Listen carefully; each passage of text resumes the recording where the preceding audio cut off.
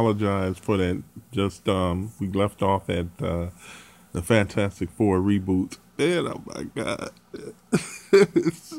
it's still in my brain. It's like the worst film of all time. Man, god damn, man. I would rather watch Kabuki Man,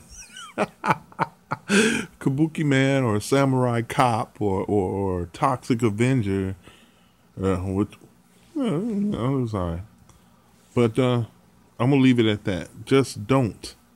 All right, Hulk. Oh, not the Incredible Hulk, because they found out that the television show, The Incredible Hulk, was in everybody's mind and psyche, so they put it into the movie. But the one before that with Nick Nolte and the Hulk,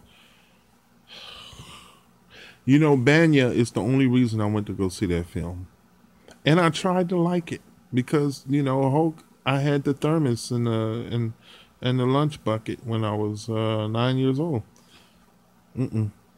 Amazing Spider-Man 1 and 2.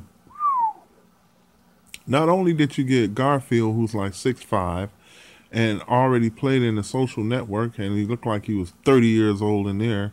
You get him to play Peter Parker, a fucking tool and shit. Oh,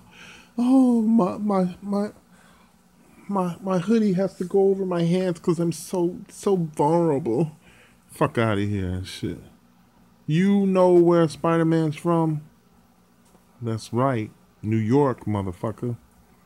New York don't have pansies like that. So you fucked Spider-Man up 1 and 2, especially 2, with Jamie Foxx nose and shit. And his tooth gets repaired from the electric eels. It turns him into oh, yep. Man of Steel. Boring.